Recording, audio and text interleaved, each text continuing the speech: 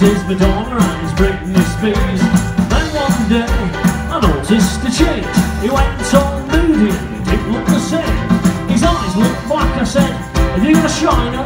When I looked closer, he was wearing eyeliner. He straightened his hair and combed it over his eyes. But all at once I realised, whoa, he's turned emo. He's dressing like a goth and he's let himself go. He used to be listening to Simply Red. Now he's listening to Fall Out Boy instead.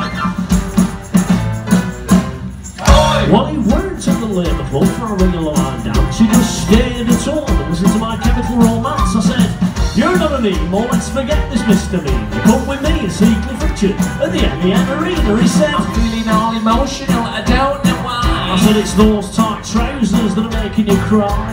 Come and have a pint of mine and you'll feel fine. And listen to ABBA, not Bullet for My Vote. No, he's turned emo. He's dressing like a goth and he's let himself go. He used to be listening to Simply Red. Now he's listening to Fall Out Boy instead. Come on, give me a really massive oi! Oi! Well, he was at the shame when I was walking to the station. I could tell from a distance, he were in foundation. It's his fingernails black, it looks quite poor. Looks like he's caught his fingers in a car door. They were in a man bag, said Jimmy ain't world. I said I want to eat a chippy tea, a great big blooming girl. He said, I just want my emotions to be exposed. Oh, emotions, there's no Lancashire, there's no. He's turned emo. He's dressing like a goth and he's let himself go.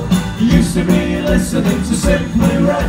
Now he's listening to Fall Out Boy instead. Are you ready for a big oi? The loudest oi you've ever done in your life. Are you ready? Here we go!